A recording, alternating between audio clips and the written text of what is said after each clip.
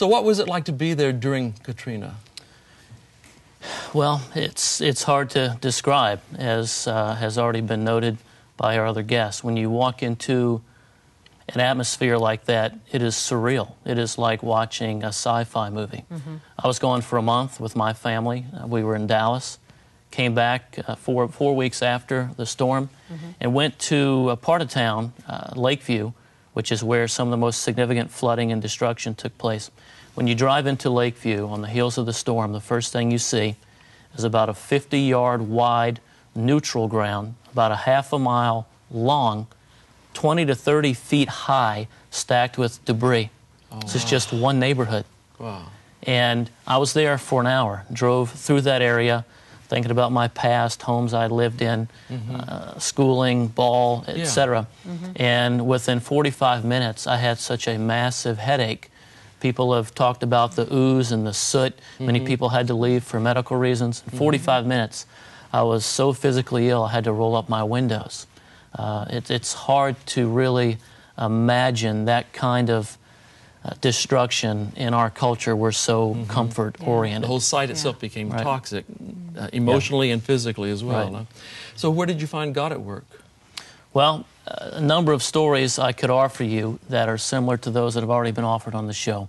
One particularly I think I'd like to share is the story of a kid named Kurt McKnight. 17, 18-year-old African-American kid, tough life, living on the streets basically, no parental involvement.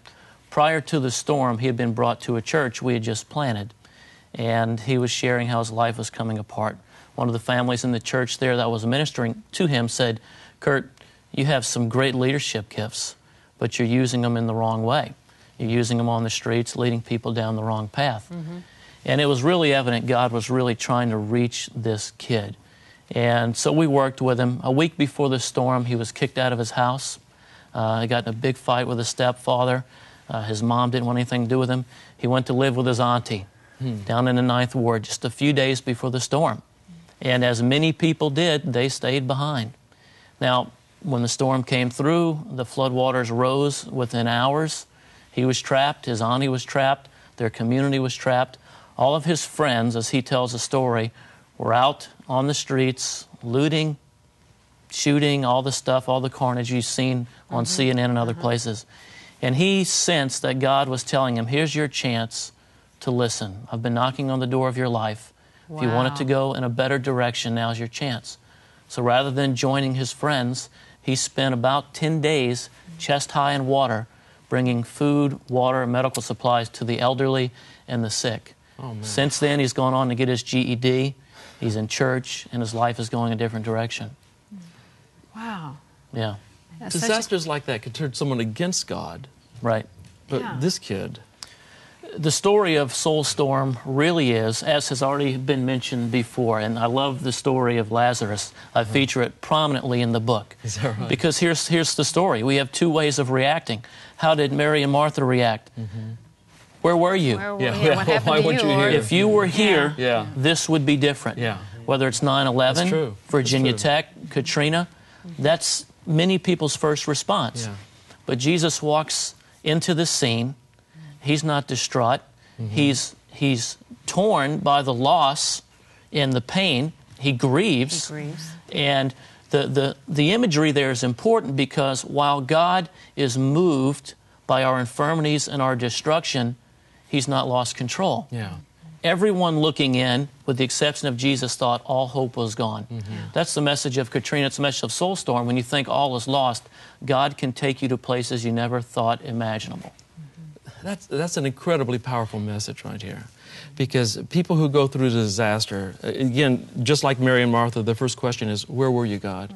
Right. Why weren't you here? How could you let this happen? And yet in the aftermath, we see some tremendous examples of God's grace, do we not? Right. Absolutely. We realize that He never lost control. Eli like you Wiesel, said, in his book, Night, Yeah. he tells how as a kid, he saw the horror of the Holocaust. One of the best quotes from the book is, "Never shall I forget that night that took my God from me." Right. But the end of his story is much different. Yeah. He's gone on to acknowledge God is in the midst of disaster.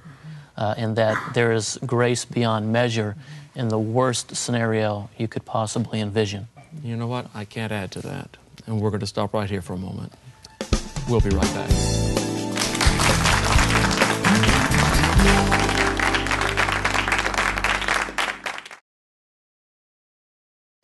We're back. Bruce, you mentioned Elie Wiesel in his book. He tells a story at one point of his experience during the Holocaust of 3 men who were hanged, 2 men and a youth. The men died instantly, but the youth hung there for about 30 minutes trying to die. And the whole camp was paraded past. And a man in front of him said, "Where is God? Where is God in this?" And Eli said that from within him a voice said, "He's there hanging with that boy." That's not a bad note, I think, to end this discussion on when it comes to God and tragedy. And I think that's important for us to remember as well. I want to thank each of you for being here. Thank you. Thank you very Your much. stories are tremendous, and I want to thank you for being a part of this as well. We hope to see you again next time. Until then, you take care of yourselves. We'll see you then. Bye. If you've been battered by life storms, you'll want to call for the free booklet, Weathering the Storm. It will give you comfort and encouragement. Call 888-940-0062 or write Lifestyle Magazine, Box 1000, Thousand Oaks, California, 91359.